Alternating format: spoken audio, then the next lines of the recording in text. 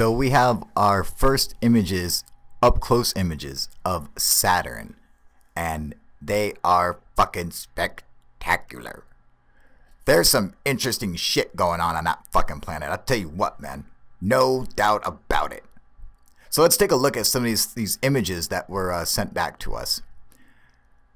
So we just run through it real quick. This is how everyone else is seeing it. Of course, this is way too fast for us, so we gotta slow this bitch down. We need to fucking zoom in and slow down and fucking investigate this bitch. Now check this out. What the fuck is that? I see that right there, then I see that little fucking guy, and I tell you one thing, I don't fucking trust it. That's what I know. Look at these, look like what? Like hills, or what the fuck is that green box doing there? Oh, you brought some homies with you, you fucking pixel motherfuckers. Why are those green pixels there? What the fuck is that from? I don't know, but it's interesting. This planet's got some crazy shit going on everywhere around it. I mean, cool things happen with Saturn, like you know, like the hexagon. So for those of you who don't know, there is a giant hexagon on the North Pole of Saturn, which is incredible. I mean, just one edge of the hexagon is 1,000 miles longer than the circumference of Earth. It's a high-res picture of it. Isn't that cool looking? And they don't have to be aliens to make it, you guys. All right, just so we get this clear. All right, this pattern can be found in nature all over the place, like honeycombs. Our hexagon pattern, even soap bubbles, when you look down close at them, are honeycomb patterns of, you know, bugs' wings and stuff, basalt logs, lava tubes and stuff. They come out, they form in a hexagonal pattern, and you can find this all over Earth. So it you know, works in a bunch of different materials. It's a shape that nature has no problem concocting. It has no problem making a hexagon pattern. It might look really cool, but it's something that's easy to make, and it's explained through fluid dynamics. That's why the hexagon pattern is on Saturn, is because of fluid dynamics. However, it makes me wonder, doesn't that mean it has to be fluid?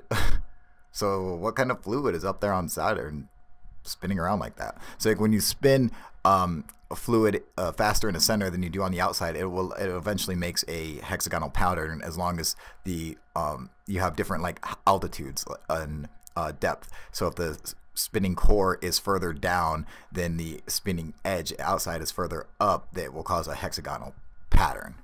Saturn also has one of the coolest aurora borealises ever. I mean, they have huge. The auroras on Saturn are like 5 times the size of Earth. Could you imagine seeing something like that? How fucking cool would that be?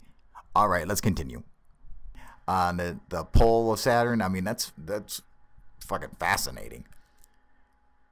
What the fuck is that in the middle of that black hole? Is apparently a UFO, or it's just some ordinary object. I just don't know what it is. That's probably more like it. You got some shit just flying all around here, and you know, I mean, and the gravity of Saturn is so strong, it's just pulling all kinds of shit in. I wonder why it doesn't pull its own rings in though. It's weird. I mean, the planet is massive. It's second only to Jupiter. Look at these little bits and pieces just flying around, shooting around. It's fucking cool. Yeah, you know, they launched Cassini 20 years ago. They launched it in like 97, man. And they're going to end Cassini's life on September 15th, 2017. That's going to be fucking sick. What the fuck is that? Oh, you've joined together. And you brought your little friend with you. You son of a bitch. There's a, you know, I mean, I really like these images. I think that's really cool, man. I can't wait to see what it looks like, because they're going to get even closer.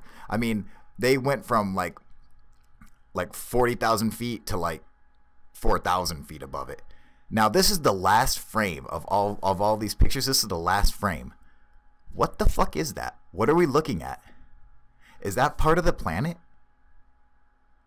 I mean, that's fucking cool. I don't know what the hell it is, man, but there's some shit going on there, dude.